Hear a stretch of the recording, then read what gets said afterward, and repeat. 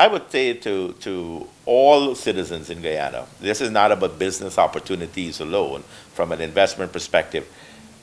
Take time and study the president's budget and his vision for Guyana and see where you fit. Everyone have a chance to develop in this process. And there are many agencies, the Small Business Bureau, the private sector, Go Invest. There are many agencies that is out there to help facilitate your growth in a business environment. And I would say join on. I mean, it's across the board. The president's the president for all of Guyana. And as I go around to all the regions, I tell folks this has nothing to do with politics. Guyana is on the move. It's our job to jump on the train and says, I want part of Guyana.